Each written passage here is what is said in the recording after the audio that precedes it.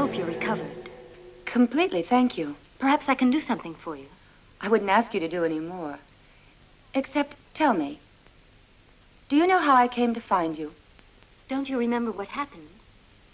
No, it's like a nightmare. I can recall the carriage overturning, and that's all. All at once you appeared in the doorway. We were in the chapel saying a prayer.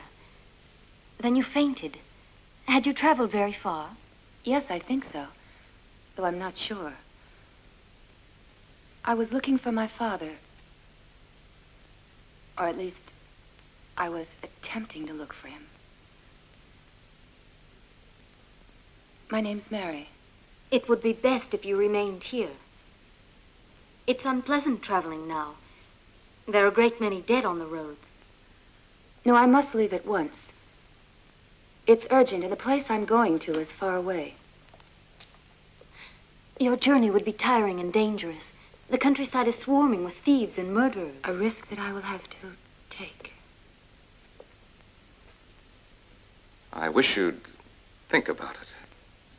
Don't go now. I beg you. If the plague had not taken so many of my soldiers, I would offer you an escort to accompany you on the rest of your journey. Might I suggest that we send a message on ahead that your friends can dispatch some soldiers to escort you?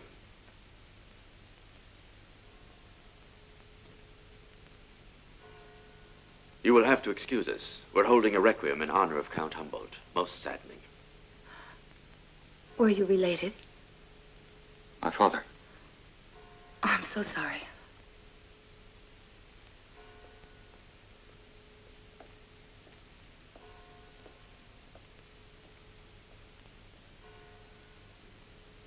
I shall be sad if you leave.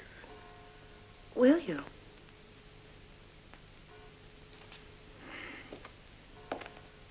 Who'll deliver the message for me?